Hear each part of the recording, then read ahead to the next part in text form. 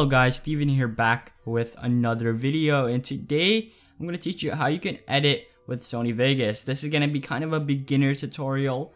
I made one a couple of months back, maybe like 8 or 9. I'm not really sure, but I said if we hit 1,000 likes on that video, we would have gotten another tutorial, another updated version, and we did. We hit 1,094 likes today. So yeah, I'm gonna get into it. If you guys want maybe a Cinema 4D tutorial or Adobe Premiere Pro tutorial, like any video editor, I'll be happy to do it. Just make sure you hit that thumbs up button. Maybe if we hit 800 likes, I'll be doing another one. Just leave which editors you want. Just for an update for my subscribers, I just got my G7, so it looks really cool. Records in 4K. I don't think I'll be uploading in 4K though, because that's gonna be a long time, and it's also gonna take a long time to render, so I'll probably just downscale it to 1080p. But yeah, let's get into the video. Make sure to hit the thumbs up button. Let's get into it. I gotta admit, like a couple of months ago when I made the past video, the non-updated version, I didn't know how to use Sony Vegas, and now that I've used it for maybe like 8 months now, I think I've got a better hang of it. I've edited in real life videos as well as vlogs, cinematic films and stuff like that, as well as tutorials obviously. So I think I know how to operate it. It's a really good editor. It isn't as complicated as it seems. It's pretty easy. The first thing you want to do is obviously go to File New, and then here you'll see your project settings, and you just want to enter the ones that your image or your video is. So mine is 1080p at 30 fps. You can check your camera if you're filming with your camera and stuff like that, what it records in, just to match with it. The first thing I want to do is import media, and since I don't have any media and I don't want to do make a video of me commentating over like Call of Duty gameplay, I'll just go on to videasy.com, free HD stock footage and 4K videos. It's the best site for this type of stuff. It's free, non-copyrighted. You can commentate over it obviously, because you won't get striked for it and stuff like that. You could get striked for Call of Duty gameplay and stuff like that. There'll be a link in the description for you guys to check that out. You can search up keywords, maybe New York City, beaches, and here as you can see, this is a 1-minute video of a beach. I think it's a time lapse. Obviously you can just fast forward it, but you just want to press download obviously, and here you can use this to edit. So maybe you're a tutorial channel and you want to edit a video like I am right now, you can obviously do that. So let me just wait till this downloads. I know, sorry, but sometimes you gotta let it download, you know what I mean? Okay, so it's done downloading. So now all you want to do is you can either drag it here. Obviously, it's not done downloading. Oh my god. Sorry, the text is white. I can't see that. It's not my fault. Okay, now I believe it is done. So you can either drag it here, right? Or you can, press File O or Open. Let me just import my intro here, and you can just select it obviously. So yeah, pretty easy, right? And here are just like some transitions, project media. So project media is what you import.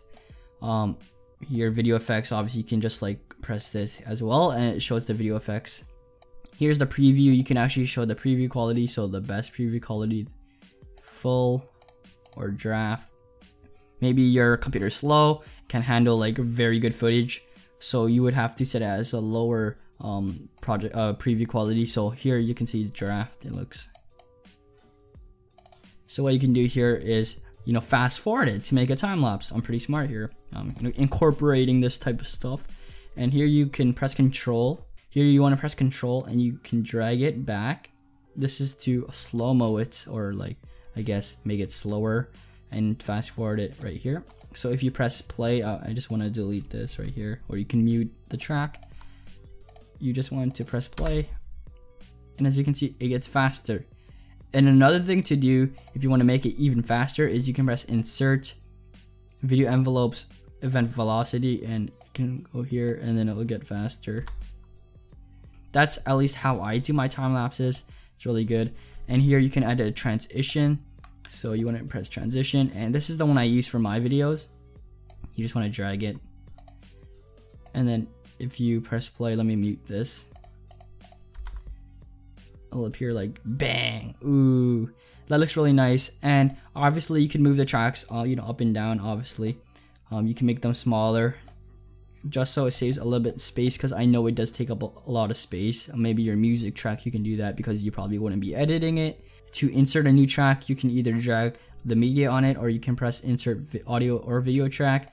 Usually what I do is I edit like the video of my face. Obviously this is my face, but I would go on to the video effects here, right, where I would drag it on here, but I use Magic Bullet Lux. It's good for color grading. I'll leave that in the description as well. Oh, I spelled magic wrong. Here, I'm gonna drag it there. Just make sure it's on preview quality, as the preview quality, because some reason it crashes if it doesn't. I don't know why. But here you can see that's the beach, and here you can edit stuff. Like maybe that. You can edit. There's a lot of presets and stuff like that. And obviously there's more than just like that, right? There's black and white, color contrast, color balance, color curves. Like there's a lot. There's more than you can count, right? There's other stuff like shortcuts, so you can press S to split. You can press Control C to copy, Control V to paste. There's also options at the bottom here. So there's stuff like shuffle tools, slip tools, slide tools, split, trim tools, time stretch, compress tool. I don't use any of that. I just use the normal editing tool and some of the shortcuts. Like I don't really see the point like of these options where you do that. You can just press S then delete. You know, it saves a lot more time than just pressing it, right, and finding it. If you want to bookmark a certain like place, maybe it's that certain place where if someone gets shot, you can press M, right, and then you can type someone got shot by a bird, and then there you can do that. If you have audio here, you can actually lower it and stuff like that. Make the gain lower. You can actually lower the decibels as well. Same thing with the the actual video. You can make it less opacity. I don't know. Someone made fun of me last video about that, so I don't really know how to say it. You can move multiple clips by control selecting all of them and just moving them. You can press play. You can go to previous frame. You can go to the start, go to the end, press play, stop. And if you want to save a certain part of the video as an image, you can just press save here, and then it'll appear. Just like go in your project media. It should be there somewhere, right? It's not. Why is it not? Oh, it's right here. Sorry, I got a little bit angry. And then here, as you can see, it's right there. You can also crop stuff, so just press that crop tool. You can zoom out and zoom in, crop and stuff like that. So if you see that, right? So here, I'm on my other monitor right now, but you can see that I'm cropping it and stuff.